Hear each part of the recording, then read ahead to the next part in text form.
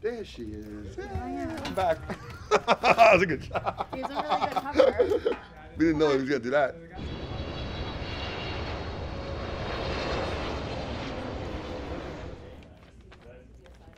My name is Robert Schnelle. I'm 59 years old. I'm currently the K-9 training instructor here at JFK Airport for the TSA, and I was a former NYPD K-9 handler during 9/11. I love having a dog as my partner, so it wasn't a pet. You're attached to this animal for 24 hours. It's not like, at the end of your shift, you put the dog somewhere. The dog comes home with you, lives with you in your house.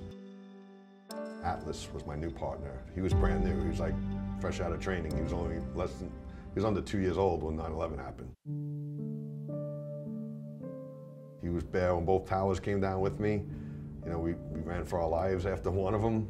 We dove under a truck for another one to just survive it. He definitely was pulling me.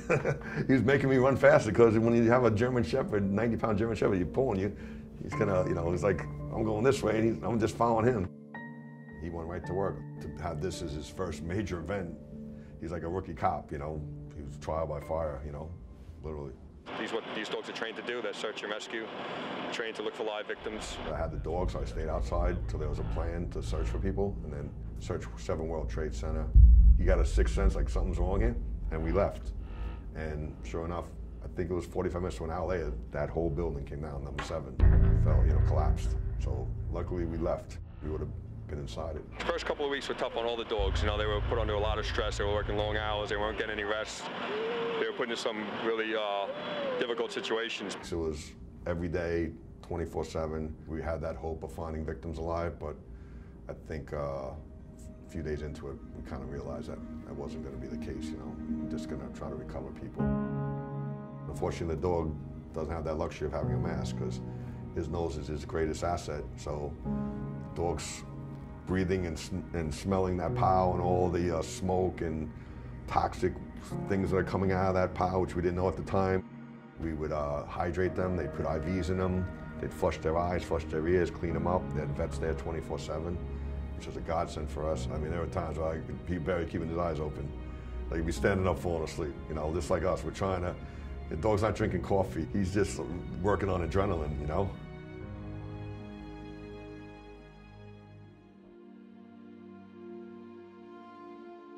He was a champion. He went up there and searched that rubble pile. Smoke's coming out and fire is coming out, and he's climbing all over this debris, He survived it. We stayed down there for the full 9 months till May 30th. They said, this is no longer, we're gonna shut down Ground Zero, shut down the site, and this, this recovery is over. I think it definitely shortened his lifespan. The vet said, he was full of cancer, and he had like tumors, and unfortunately one of them burst and he bled internally. I remember because it was Father's Day, so it was a terrible day. Down there, we were attached at the hip every day. I spent more time with him than any of my family. Like us, he was going through a traumatic experience.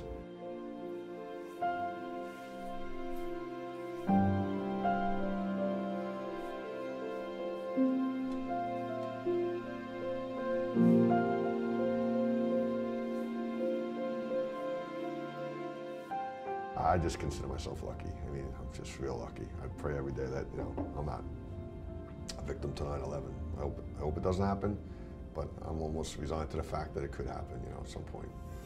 I miss all my police dogs. I actually have all their ashes on home, on a shelf.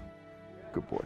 My first dog in 1985 was Tim. He was imported from Germany. Then I got a second dog, Zeus. I was at the 93 World Trade Center with Zeus. I was deployed to Oklahoma City in 1995. We were looked at like the premier search and rescue team, and everybody in Oklahoma was like, oh, New York's here. They know how to handle this.